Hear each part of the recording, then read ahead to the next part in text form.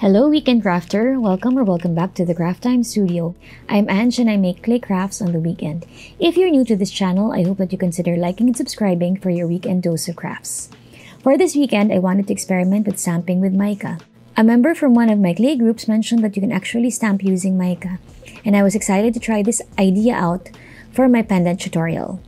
Before beginning with any clay project, please remember to clean your workspace. I usually spray my glass mat with some alcohol and wipe it down before I begin. For materials, you will need clay, a circular cutter, some mica powder,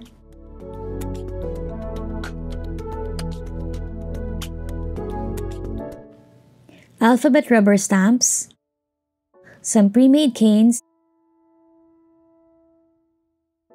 a detail needle, a sanding tool,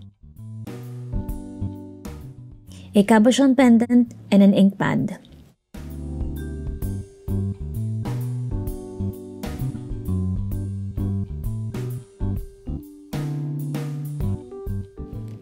First, get the clay and condition it.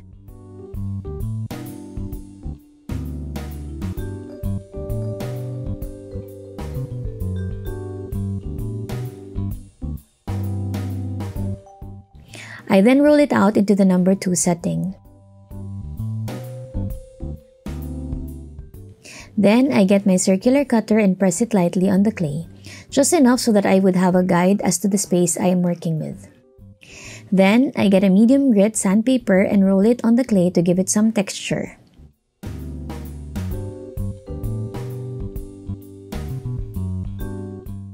Now it's time to get some mica.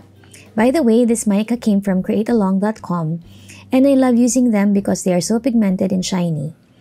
I pour a bit of it in a small container. Then I get my ink pad and press my alphabet stamp on it. I do this to make sure that the stamp is a little bit moist so that the mica powder would stick to it. I get some cotton buds because I want to make sure that only the embossed letter is moist, as working with mica can get a little messy, and I didn't want the entire pendant to be covered in it. After carefully cleaning the surrounding area, I press the stamp on the mica. After stamping, I still go back to it with a cotton bud to make sure that there is no mica around the letter. Next, I get the pre-made petal canes and then lay it along the circle.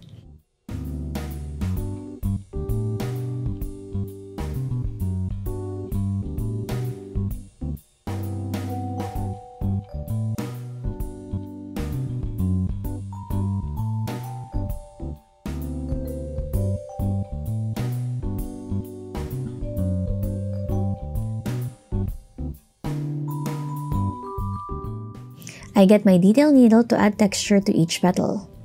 I will place a link in the description below for where I bought these petal canes. But if you don't have any petal canes, you can just make your own small petals by rolling out a log and tapering one end.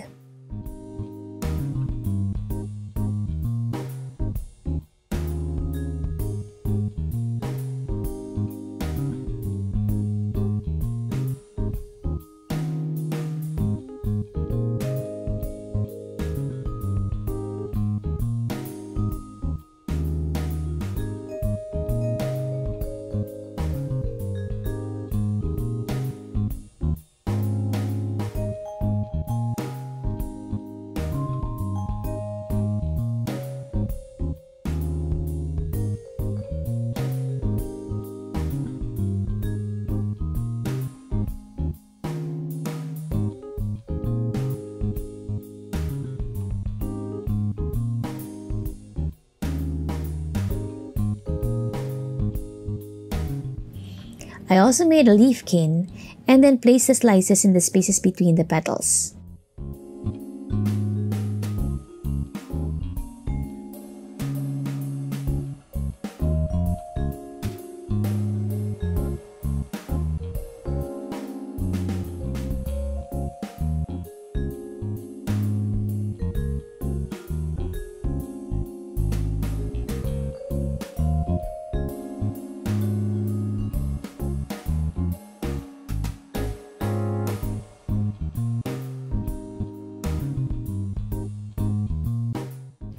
Then, I get the circular cutter again and press it down to finally cut out the circle.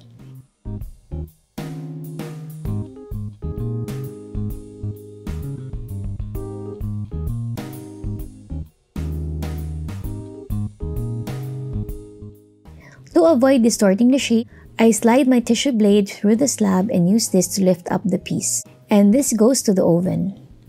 Once this is baked following the instructions on the packaging, I get my scalpy glaze. With a brush, I spread the glaze onto the letter indent to make sure that the mica does not rub off.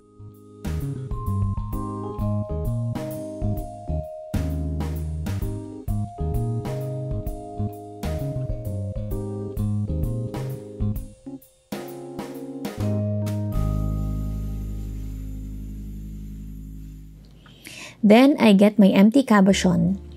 I sand the edges of my baked plate to make sure it sits perfectly on the cabochon. I also sand the back of the piece before adhering it to the cabochon with some super glue.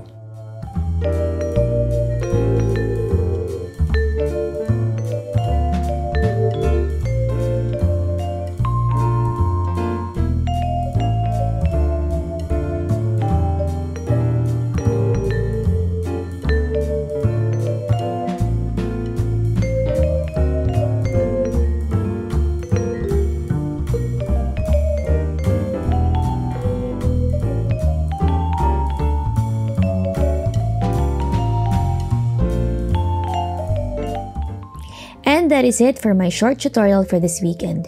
I really loved how this turned out, and I think it will be a perfect Mother's Day gift this coming May 8th. I hope that you learned something new today.